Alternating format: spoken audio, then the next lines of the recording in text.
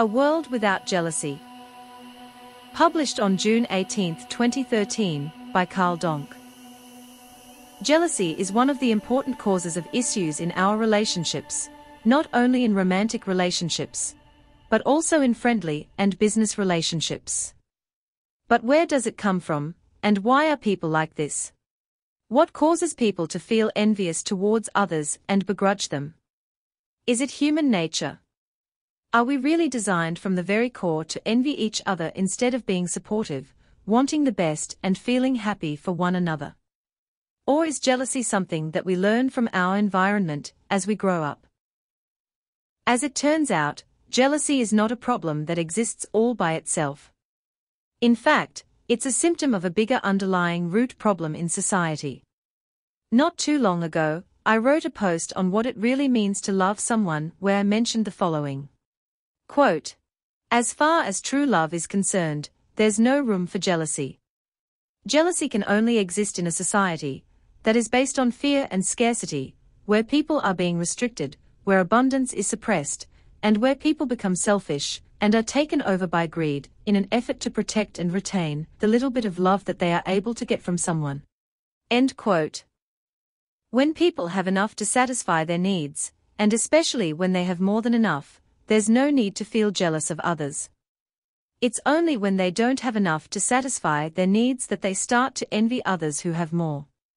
The root cause of jealousy in societies around the world is the way in which these societies are set up and structured around artificial scarcity. Very often it's the case that we could have been living in a society of abundance, but instead what we see is that abundance is being suppressed on purpose in order to create artificial scarcity. This is being done simply in order to more easily be able to control and manipulate people on a large scale. Remember what David Icke said. Quote, "Scarcity equals dependency equals control. Abundance equals choice equals freedom." End quote. This kind of society was enforced on humankind thousands of years ago in order to enslave us. I won't go into details on this here, but if you'd like to know more, and I highly recommend you do, please check out Michael Tellinger's book Slave Species of God, which has all the details on who enforced such a society on us and why. Today we're still struggling with the issues this kind of society creates in our lives. We could, for example, have been living in a society where there's an abundance of love, if we just allowed everyone the freedom to love, and to be loved as much as they like. It wouldn't cost us anything, and we'd never run out of it. There would be so much love and affection going around in society that nobody would feel the need to own their partners and envy another person, as they themselves would be getting more than enough. But instead what we see is that people are being socially conditioned from very early childhood to suppress giving and receiving love as much as possible. Society enforces all kinds of restrictions on people with regard to love, and in the end we're left with a society where it's very difficult for everyone to find love. Society conditions people to become greedy and start hoarding the little bit of love they can get, to fear what they have to lose, and to envy others who might be getting what they themselves can't get. Just think about it. How sick is it that people can actually get jealous when someone might be getting loved by someone else? Shouldn't we instead be happy whenever this is the case? What kind of a sick society creates people who can actually envy someone for getting loved? A popular argument people always come up with is that jealousy is just human nature, that it's a natural instinct, that it's just the way we are as a species, and that there's nothing we can do about it. And they often like to point at examples of other animals that also have the ability to become jealous. But even there the case can be made that animals get to behave this way when their environment conditions them to become jealous. Social engineer and futurist Jacques Fresco discusses such a case in the video below. This is what Fresco says around 14 minutes and 40 seconds in. Quote, "And then I said, what about nature, like jealousy? Is that inborn? Is that an instinct? Or is it learned? So I talked to a psychologist about it. He said, no, it's a natural thing, jealousy. It's all over the world, in every animal. I said, "Give me an example." He said, "Well, if I reach for my cat, the dog growls. But particularly if I put it on my lap and stroke it." I said, "Is that what you mean by jealousy?" He says, "That's what I mean by jealousy. That's an operational definition." So I said, "If it's instinctive, I'm going to try to find out." I would feed the dog a little bit of fresh liver, and then reach for the cat. And keep feeding the dog fresh liver, and then after 10 or 15 times, when I reached for the cat, the dog's tail would wag. If it's inborn, that wouldn't happen. The dog would still growl. I had to reject that. I began to talk to scientists. Mostly psychologists in the old days. And I said, "Why do you adjust people to this system? It's insane." That's what they do. They have to be stupid to do that. Because psychologists are brought up with the routine of behavior, and they are given the statistics that are not always accurate. And so, I began to do a lot of work myself. End quote. This is a perfect example of what social conditioning can do to us. In this case, the dog and cat are socially conditioned to be very dependent on their master. Their environment is one of scarcity. There's only one master, and they must compete for his love and attention, and indeed depend on him for their very survival. So when it comes to their master, they live in fear of what they have to lose. When the dog sees his master spending time with the cat, he becomes jealous and protective of his master, afraid of potentially getting less, and maybe eventually even losing all of the attention from his master, who he's dependent on. It's only when his master first reassures him that he'll continue to get enough attention, and in fact will even benefit from his master playing with the cat, that the dog stops being jealous of the cat. If the dog and cat had their freedom in nature, then not only would they have learned to be independent and survive on their own, but they'd be able to potentially rely on many more people for their survival. In such a case, they wouldn't need their master, and wouldn't give a flying fuck about who he wants to stroke.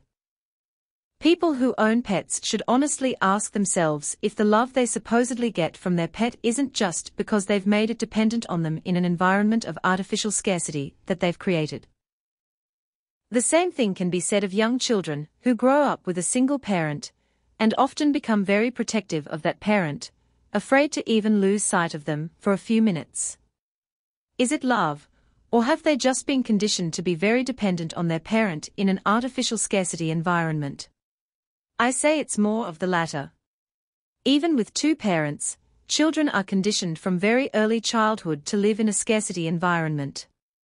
An environment where they are essentially loved only by their parents, and are dependent on them for everything. And parents use and abuse this scarcity environment to encourage dependency, in order to control their children and enforce their values upon them.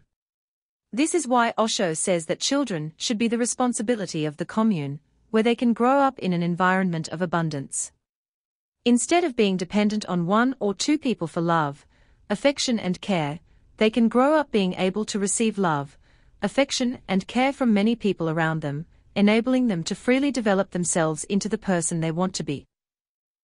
Our whole society programs us into jealous people, and even religion contributes to this problem. When we let our children grow up while we teach them to worship jealous and vengeful gods, and poison their innocent minds with such nonsense, should we then be surprised when they later start behaving like those gods themselves, and become jealous of others? Take the Christian God from the Old Testament, for example, who was very open about what kind of a God he really was. Quote, "You shall not worship them or serve them, for I, the Lord your God, am a jealous God." Exodus 20 verse 5.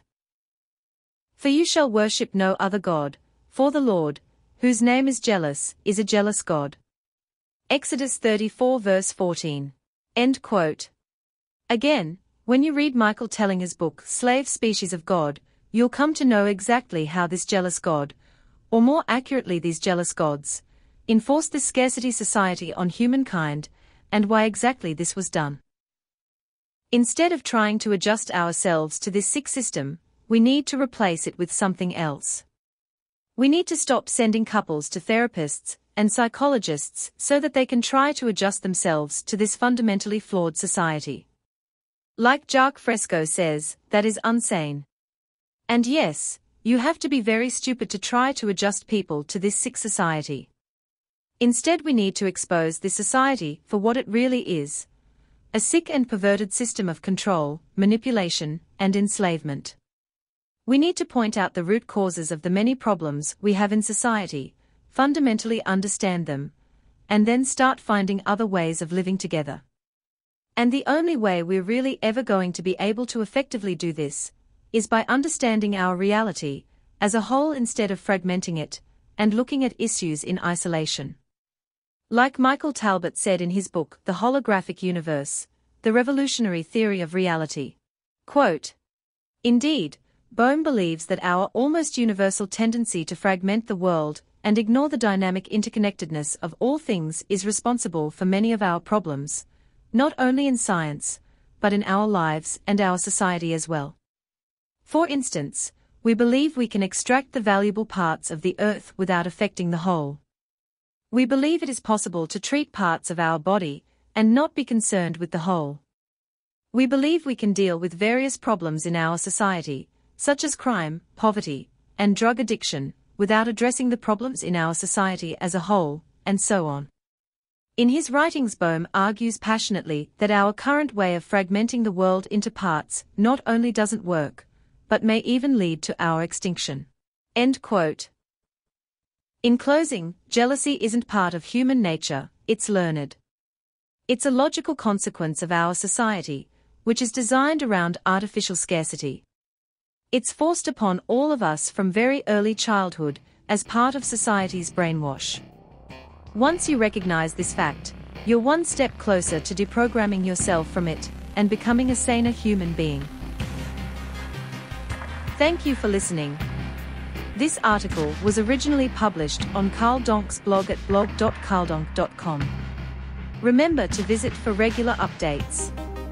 You can also find this content published on archive.org and lbry.tv.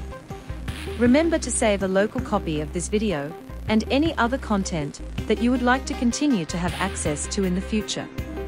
You never know, those goddamn motherfuckers in big tech might censor this content in the future.